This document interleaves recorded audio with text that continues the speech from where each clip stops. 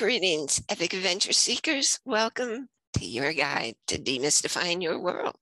I'm Bierman, and you're listening to Let's Get Metaphysical, connecting heart and mind. If you've not yet done so, please rate and review our show so other people can find us. And it's really easy to do on our podcast website now, letsgetmetaphysicalshow.com. You just scroll down and there's a button that says leave a review. So just leave a couple sentences what you like about the show, and also what you think other people might like. And please remember to share with your friends. Here is our review of the week. Wise and Mystical Guide. This comes from the Blockbuster.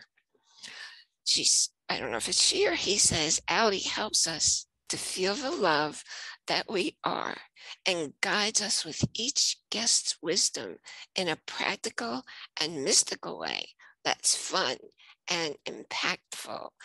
And we are definitely out to bring you everything in a fun, and I like that word, mystical manner.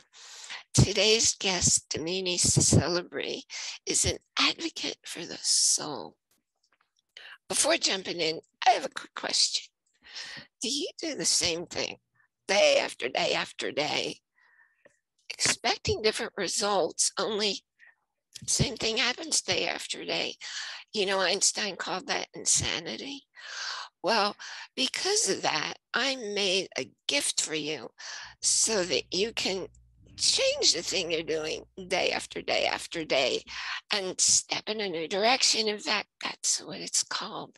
And you'll find the link for downloading it in the show notes.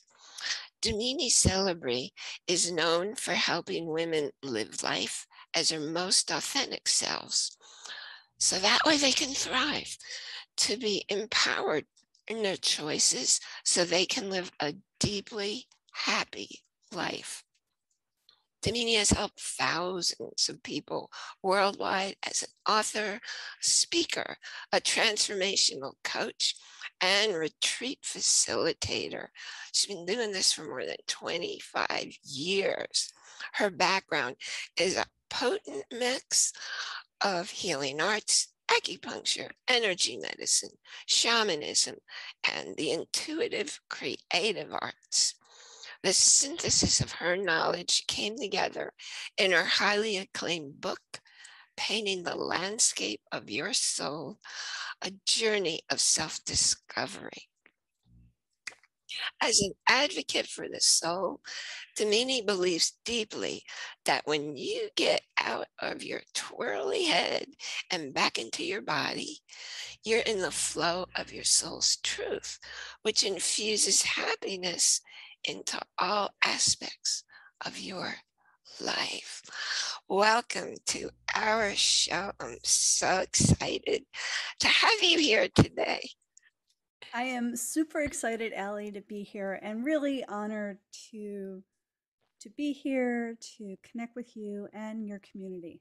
So thanks for the invite. Oh, cool. And we are going to have a good time. So you want to stay tuned. So first, I don't think I've had anybody speak directly to the soul. So could you tell us, for you, what does soul mean? Yeah, soul for me is that imprint of who you are at your most truest, authentic self. It's not necessarily destiny or whatever that is for some people, but it's that core gift or light that you bring into the world. That's So what I think soul is. when you say that you're an advocate for the soul, what do you mean? Well, I believe that my life's work is to enable people to be their best selves, like to reach in deep and get into the truth of who they are. And that is soul self. And so I'm like the soul's greatest cheerleader on the earth. Yes, you could do it. Yes, you could do it. Yes, you could do it. Get rid of that. Get rid of that. Own this. Own your light. So, And that's quite, I guess you say it's awakening people to who they are yes, that's exactly it and their in your gifts. words. Absolutely. It's interesting how many people are asleep. And I think it's so important Yeah. because people enjoy life more when they know who they really are. Yeah. So Yeah. you wrote this beautiful, beautiful book. And I was kind of blown away by the artwork because I had a picture in my mind that you didn't mean physical art painting when you talked about the title, Painting the Landscape of Your Soul. So I started reading. I was like, wow. And you were doing some stuff I've always wanted to do. I always wanted to do a really big canvas. And the biggest one I've done is 4 by 4 feet. But so, would you tell us you have a really interesting story about how the book came about? Mm. Yeah, I love this story because I think it talks about when you surrender, when you stop fighting, and when you stop fighting who you think you should be and allow yourself to start showing up as yourself, things show up, right? So I was sitting in my meditation room, kind of in the middle of a kind of in between a shamanic journey and a meditation, which on some level they can be similar at times. And I was really feeling that I just wasn't stepping into the greatest expression of who I am. And I just went into the journey and I was talking to my guides and I said, what is next? What is it that I have to do? What is my legacy? I guess on some level is what I was asking for. And in this journey, I was sitting cross-legged on my pillow, and in the journey, I saw this big pink book flop onto my lap. And then I was, in the journey, it was flipping through, and I saw the channel, I saw the chapters, I saw the colors, I saw the paintings, and I was like, ooh, how cool! Maybe it's gonna tell me something, right? And then the book flips to the cover, and it literally said, "Painting the Landscape of Your Soul" by Damini Celebre, and I was like, oh, oh. And the thing that's crazy about it, Allie, is I am not a word person. Like, I really do believe my first language is color, shape, and form. And the expression through words and writing is a real challenge for me. Oh, And the truth is I really took, I asked and I received information and I took that very seriously. And so I was like, every community gathering I went to when we used to do that, I'd be like, "Oh my God, I had this journey and this is what showed up, but I don't know how to write. I don't, I don't know how to structure that." And people kept coming forward. Somebody was like, "I'm an editor. I'll help you edit the book. I help publish books. I can help organize your thoughts." And I was really dedicated. As you know, what it's like to write a book, really dedicated for 2 years, hardcore. And my friends of mine who were designers offered to design it. I mean, it just like all came together. And it was a great lesson in being in flow with the universe and what I asked for in my heart. and it's very incredible, but it's also that's how the universe works. So you Yeah. had quite a team show up to support you. Yeah. Yeah. And I thought it was interesting when the book fell in your lap and the pages were turning that you were looking for the information or the, I'm not thinking the word I want, but rather than recognizing until the cover happened, rather than oh, that's your book. Those are your pages that you're going to create. Right. In a way, spirit was like, you have, mm-mm, You are enough, and you have something really important to share. And I'm not that writing the book, talking about it now is still a really um, big learning lesson in stepping forward and saying, yeah, this is what I can offer the world. And it Wow. really also was a lesson in really trust and allowing and being in the flow of my inner wisdom and the flow of the universe, I guess. I believe that the universe puts into our world what it wants us to learn. Hmm. Hmm. Hmm. So I've meditated for many years and I have friends who are shamans, but I really don't know anything about it. Can you explain the difference between a shamanic journey, which I've only read about, and meditation? Oh, that's a really long discussion, but I think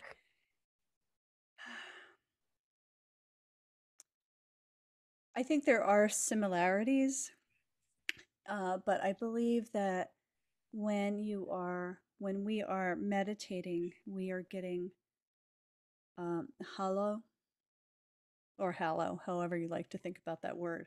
We're emptying out, we're clearing out, we're kind of clearing out the distractions that keep us from looking, at our truth.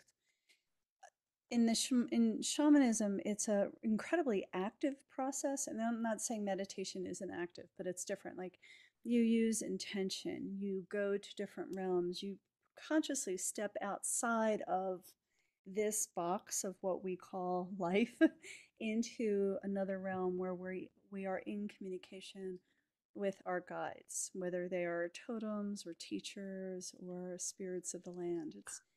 It's a very conscious, intentional action. And generally, shamanism is used for healing and for divination. So, um, and most importantly, it's about creating a relationship with life all around us and not just being eye centric as well. Okay, that's oh, thank you for sharing that because I can definitely catch the difference because I've just read about the shamans who like take peyote and become other creatures, and it was definitely different from any meditation that I'd ever done. So, Right. I mean, I think on some level, um, we are all trying to break patterns that hold us back. Right. So in meditation, we do that. In shamanism, we can do that if that's part of our questioning. If you start working with plant medicine, I mean, you're definitely, I believe that you are trying very hard, very hard to clear out those patterns. We all want to be our brightest, best selves. I mean, that is our deepest yearning, I believe. And that brightest, best self is our soul self. So it doesn't matter how we do it, as long as mm, we do something. I'm trying to take away the words do and have to out of my languaging, and I'm laughing because I'm going must do. oh, that's interesting because I have a list of just empowering words and what to say instead. I don't have do on there. I really feel like doing is an action of the mind, where allowing is an action of the Oh, heart. wow. Thank you. Yes. And so I'm playing with it. Like when I find that I'm going, I can't, or I have to, or gotta do, or work, like I'm up here, I'm in my head. And it's so much easier once we come in back into our heart as well. You know, so Okay, I'm going to with have, allowing, wow. flow. So I've been teaching be, do, have. I'm going to think about that. So thank you. Yeah. So That's why we have these conversations, right? absolutely. What got you into shamanism? It's something that, frankly, from what I had read, it scared me. So I never thought about doing that. Well, to be honest with you, I went to acupuncture school and I'm a five element acupuncturist. And at that time, way before there were a whole bunch of rules. Um, the state of Florida required us to have herbal training, like a little bit of herbal training. Mhm. And the man that ran my school, who was J.R. Worsley, he brought in a man named Elliot Cowan, who wrote the book Plant Spirit Medicine, in to teach us about herbs. Because really, if you're a Chinese herbalist, that is your path. If you're an acupuncturist, that is your path. Like these are massive types of medicine, right? And so we were just getting this little bit. And so Elliot came in and basically taught us shamanism. And I'm like, whoa, this is amazing. I don't know about you and probably your listeners, a lot of us, when we're quiet, we connect in to other energies. And, the shamanism one made me realize that as a child, that's exactly what I was doing.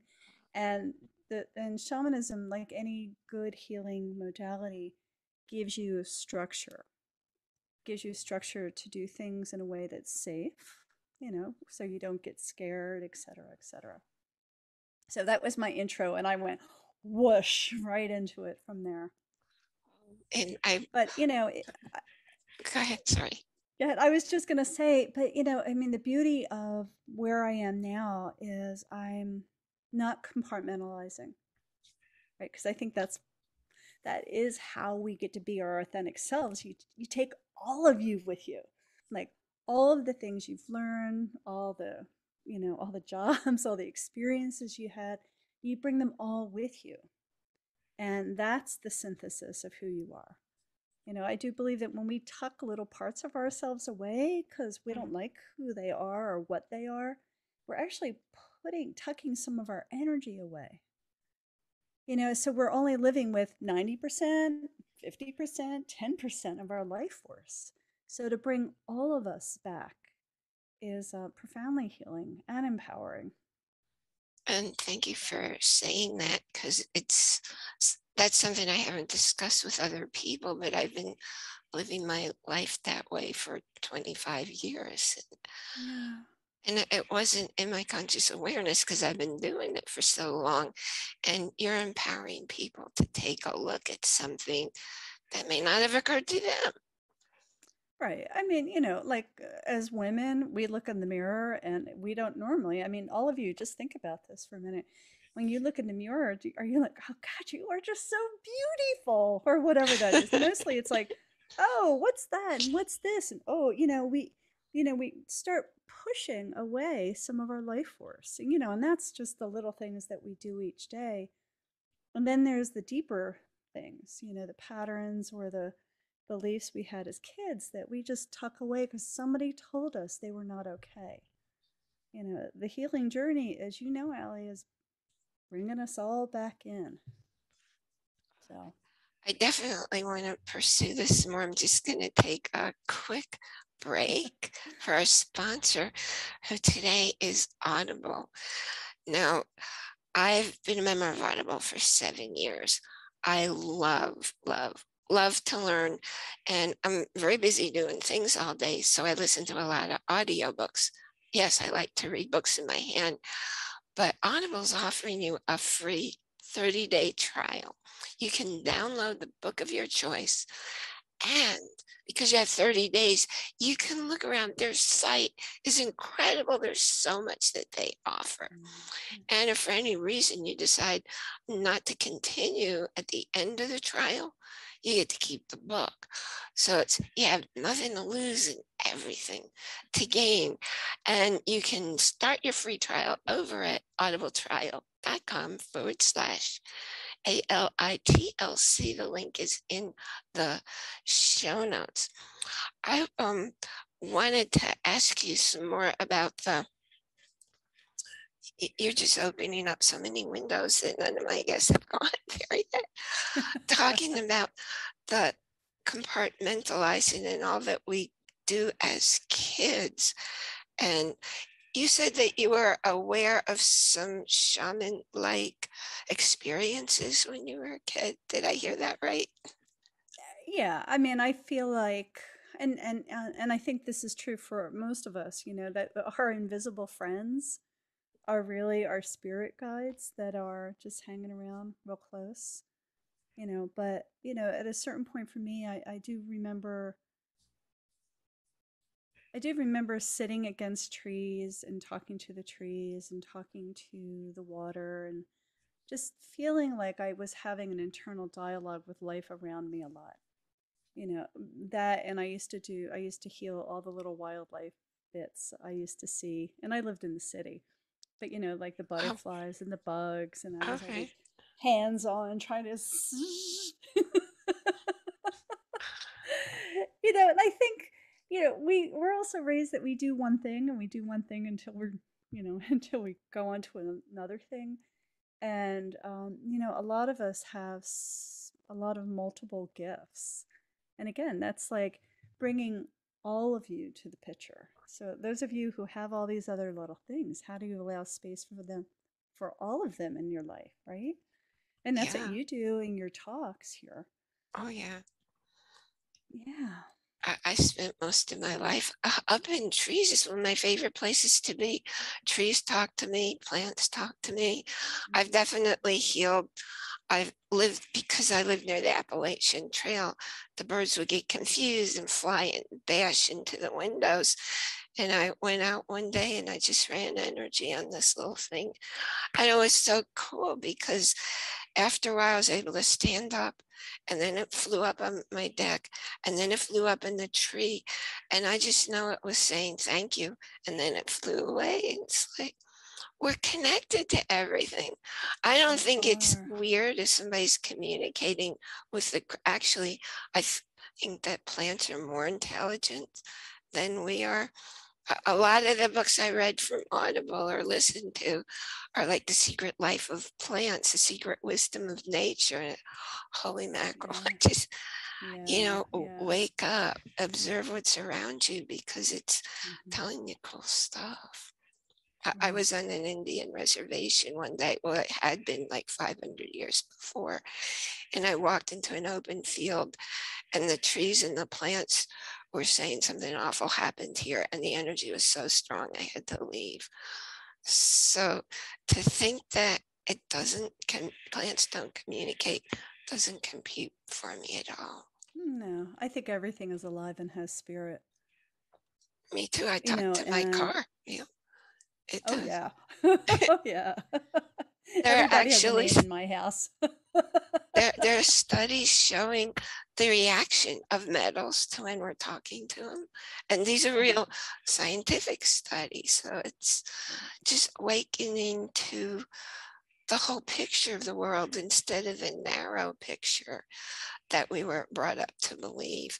And Right. today it's less and less popular to call people who are in tune like us weird. And the ones who do, that's okay. It's not their choice to believe it, but we Mm-hmm. know Mm-hmm. it's who we are and it's how we're living. Right. Exactly. So you have said that it's very important to go back into your body and that embodiment practices impact the soul's journey. But what do you Mm-hmm. mean by impact? What do you mean by embodiment practices?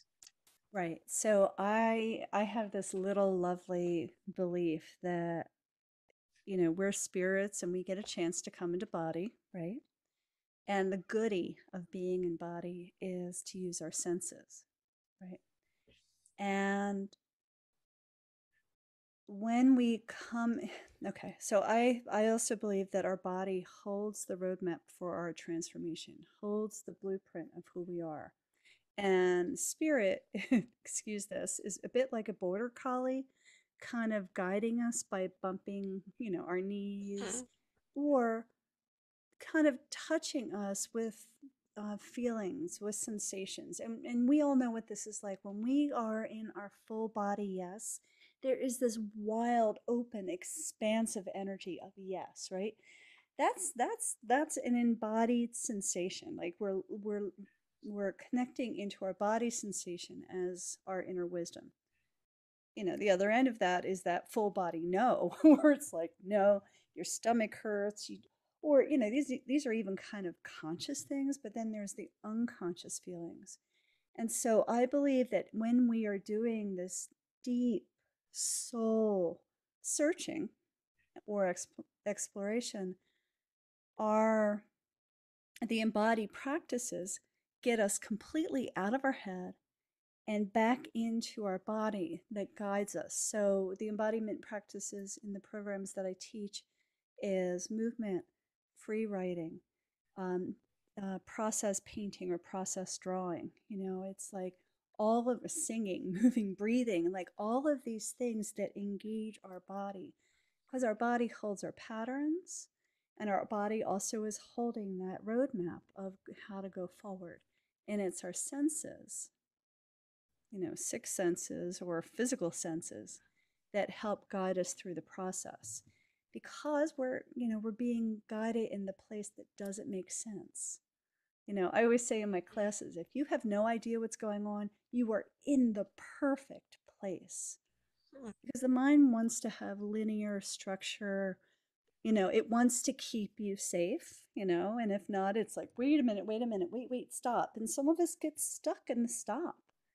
But the more we come into the body, the more we can navigate the fear of stop, if you've gone too far, or, whatever that thing is. So the embody, coming back to the body, connects you into your heart, your intuition, your inner wisdom. And by using these practices, you kind of start moving out, clearing out, and following that path. Does that make sense? Oh, absolutely. If I have sensitive hands, if I run my hands over somebody, and if they're cerebral and they haven't done what you just described, energy stops right at the neck.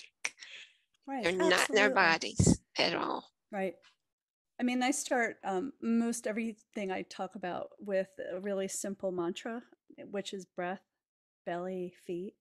And because our where our breath goes, where our intention goes, our intention and attention goes, our breath goes, our energy goes, right?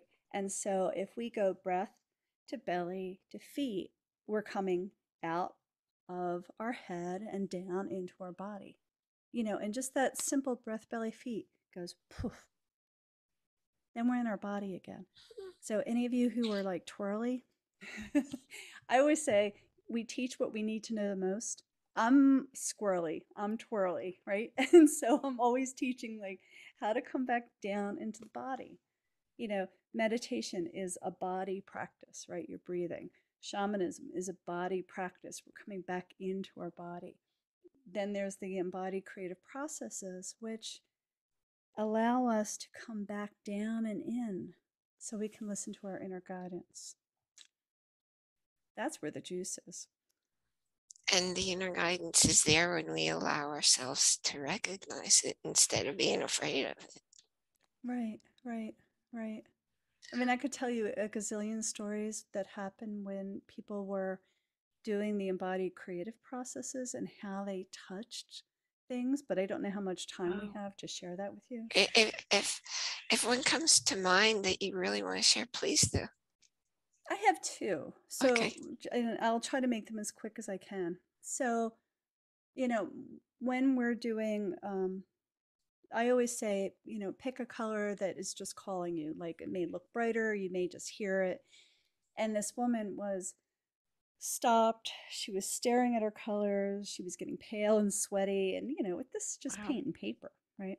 I Mm. said, what's going on? And she's like, I keep wanting to use black. I'm like, well, use black. And, I can't use black. That she had a really horrific childhood. There was a whole Mm. bunch of stories around dark and black. Mm. And I said, look, this is just paint. It's kids' paint and paper. Just try it, And so I gave her the tiniest paintbrush and she made the tiniest bit mark of black. And that little bit of permission just gave her that next step. Like we all don't have to know where we're going, right? but all we need is the very next step. And I think that's how our body leads us, by these little tiny steps. Right. So that one was pretty remarkable. And it, of course, by the end of the weekend, she had this 4 by 8 foot piece of paper that was covered in black. But she was delighted, because she was so afraid of it. You know, these embodied practices, you're honoring what's showing up, and then you're just making the next step of taking it from the inside out, right? Mm. In that case, it was on the paper. Another really short story, and this was me personally, is I was doing a process painting training, and I'm doing my thing, and I'm very good at listening to my inner guidance or my spirit, and really it's just a matter of surrendering over and over again. And in this weekend, 5 days actually, for 4.5 days, I was told to put my paper on the floor and put my feet in paint and walk in circles. Didn't matter what color, didn't matter what direction I went in, but I had to keep walking. And my friends are like, "Oh, Damini, you're like a performance artist." I'm like, "This is what I'm being asked to do."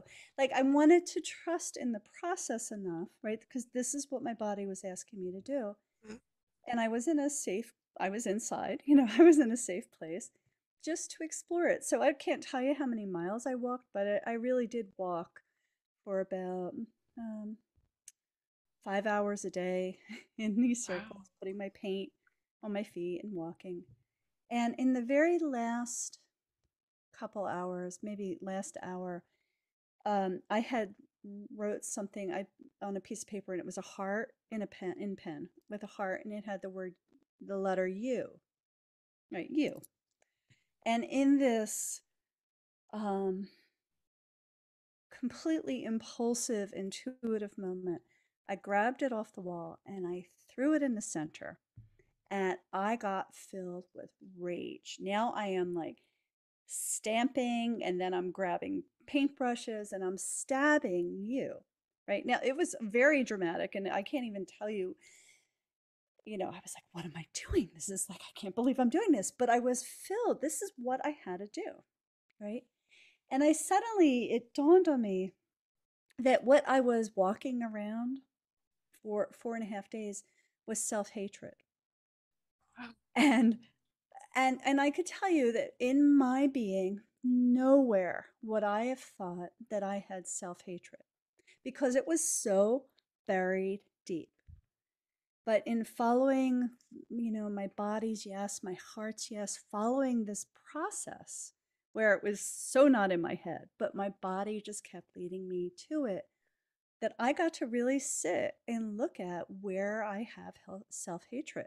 I mean, that was one of the key moments where I was like blown away. I'm like, this is just as healing as any other healing modality I have done or had done with me.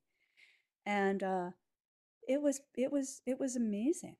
I mean, I was howling and screaming and yelling and frustrated, but you know what? It was just paint on paper, you Mm. know. But it was such a physical, embodied experience that I, surrendered to it enough to get to look at that. It's like, and we all do this, like journal. What do you want to journal about? You journal, and you can get to certain levels, and then sometimes we just need to get to another level. And Spirit thought it was time, That's and yeah. it, it was amazing. It still is amazing. Something like 10 years later, it's still amazing. You may or may not know, when I was getting my degree in psychotherapy, one of my courses was art. It was art, the psychology, or Right. whatever it was. It was a whole lot like what you're describing.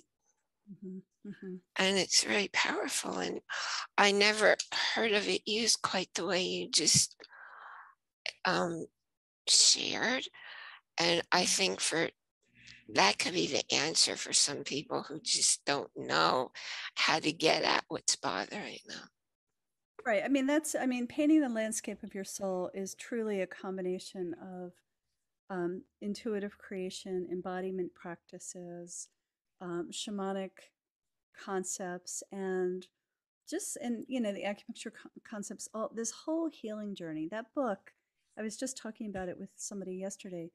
From beginning to end, is a healing journey, and it's the foundation of everything that I offer because it teaches you skills around energy management. It teaches you skills in the embodiment practices. It teaches you how to connect to your higher self, and so there's all these beautiful ways to connect through creativity, but it's not therapy.